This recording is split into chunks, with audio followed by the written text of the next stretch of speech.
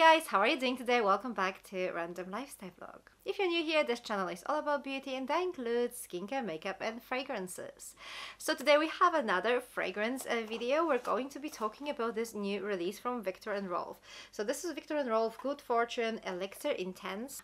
This is the flanker of the classic Good Fortune fragrance that was released like 1 year ago. So the original fragrance is this kind of like a beautiful jasmine composition with some vanilla and some fennel, and I find it so unique. I think this is a perfect fragrance for like spring, summer, even autumn to some extent, but it's definitely not perfect for like colder days because this is still like a white floral fragrance. But I definitely wouldn't wear it now. I mean, I think it's a little bit too cold for the fragrance. This is in fact like a white floral scent.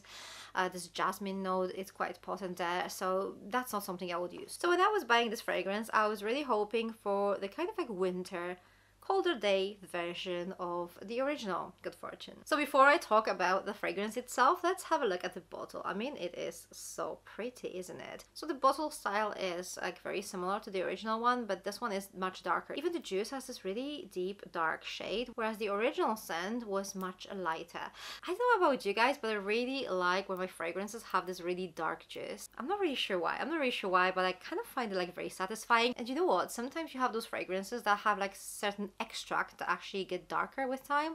I love that. So let's talk about the notes here. So in the top notes we have incense, then the middle notes we have jasmine and solar notes, and then base notes of bourbon vanilla, palo santo and sandalwood. And as you can probably quite easily guess just by looking at the notes, this is definitely much heavier, much like kind of like darker fragrance than the original one. So first of all, this is more vanilla than floral. I mean, you can still get this like quite potent jasmine note here, but this fragrance is just so much like thicker and richer.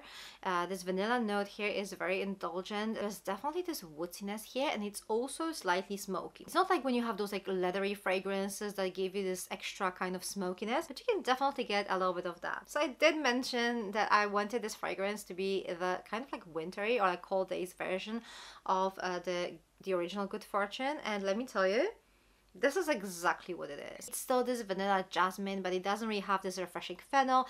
But instead of that, it has some like woodsy notes, a little bit of smokiness, depth, heaviness. It is so beautiful, and you can wear it like all winter long. This is like a perfect autumnal and wintry fragrance for sure. I also think this fragrance is really beautifully blended. If you're afraid of this incense note that is going to be a little bit of like a church vibe, it's not. When buying the original fragrance, I was actually afraid of this fennel note. I was like, I'm not sure how this is going to smell, but it just worked. And this is a very similar situation. It just works. It's really nicely blended. It's really smooth. It lasts on the skin really well. It has a good CH too. This is definitely one of those fragrances that will work for those of you guys who like heavy fragrances, like deeper, darker, heavier fragrances. If you like scents like, for example, Alien Essence Absolute, I'm not saying these fragrances are similar, but they're both like jasmine-based, heavy, rich fragrances. Other than that, as with like all heavier fragrances, I don't think this is like a proper safe blind buy. If you have an opportunity to go and test it before buying, then that's what I would recommend. You never know how this incense note is going to sit on your skin, so obviously it's better to always test before buying, but I never take my own advice, and I always blind buy my fragrances, so who am I to tell you what to do? Anyway guys, I think this is a really beautiful fragrance. I'm really glad we have this fragrance now in this kind of like wintry version. Have you tried it? If you have, let me know what you think about it in the comment section down below. Thank you very much for watching. For more fragrance related content, check those videos over here. I'm going to see you very soon. Take care. Bye.